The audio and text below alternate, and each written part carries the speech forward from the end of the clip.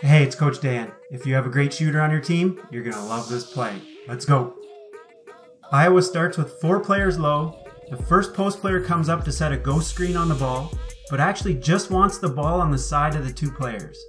The other post player sets a down screen for the wing to pop out. There's a lot of action on the weak side about to happen. So if there's a shot or a drive open, or an open opportunity for the post player, those are great to take now while the help side defense is busy. As the ball is swung to the wing, the point guard and the post player set staggered screens for the shooter to come up and fire away. No luck on the shot, but they keep the ball on the foul. Here's another look using my custom Coach Calls Timeout Playmaker.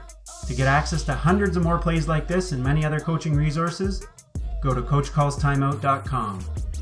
If you like this video, you can grab another play by tapping here. Thanks for watching, and I'll catch you at the next Coach Calls Timeout video.